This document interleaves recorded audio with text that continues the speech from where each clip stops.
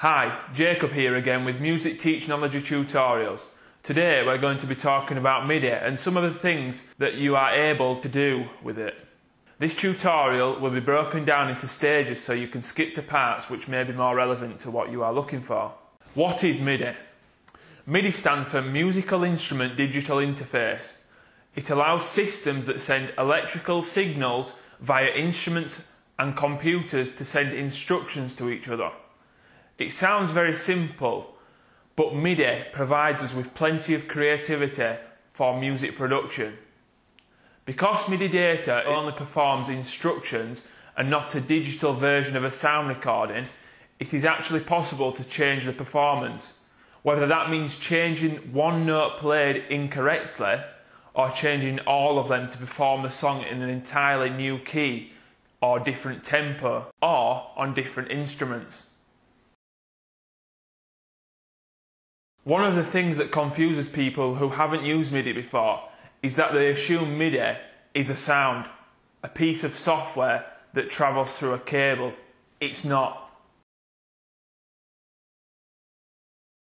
When one MIDI device communicates with another, it's all about instruction.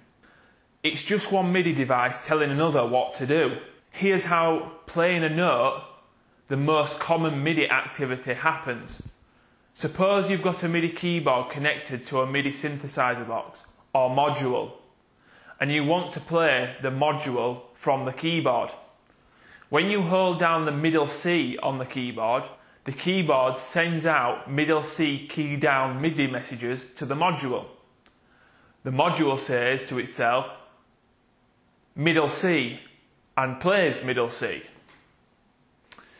When you let go of middle C, the keyboard sends a middle C note off message to the module, and the module stops playing its middle C note. Note on and note off messages are just the beginning. Most MIDI controllers can also sense how hard you play the note, transmitting a MIDI velocity value to the receiving device, so the volume or brightness of its note responds to your touch. MIDI is a musical description language in digital binary form. It was designed for use with keyboard-based musical instruments, so the message structure is orientated to performance events, such as picking a note and then striking it, or setting typical parameters available on electric keyboards. For example, to sound a note in MIDI, you send a note on message, and then assign that note a velocity, which determines how loud it plays relative to other notes. You can also adjust the overall loudness of all the notes with a channel volume message. Other MIDI messages, including selecting which instrument sounds to use, stereo panning, and more.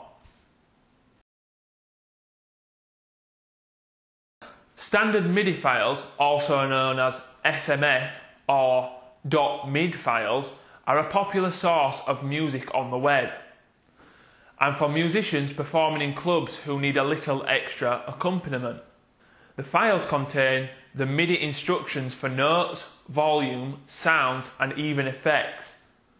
The files are loaded into some form of player, software or hardware, and the final sound is then produced by a sound engine that is connected to or that forms part of the player. One reason for the popularity of MIDI files is that unlike digital audio files, .wav, .iaff, etc., or even compact disc or cassette, a MIDI file does not need to capture and store actual sounds. Instead, the MIDI file can be just a list of events which describes the specific steps that a sound card or other playback device must take to generate certain sounds. This way, MIDI files are very much smaller than audio files, and the events are also editable, allowing the music to be rearranged, edited, even composed interactively if desired. This has been a short tutorial on MIDI. Thanks for watching.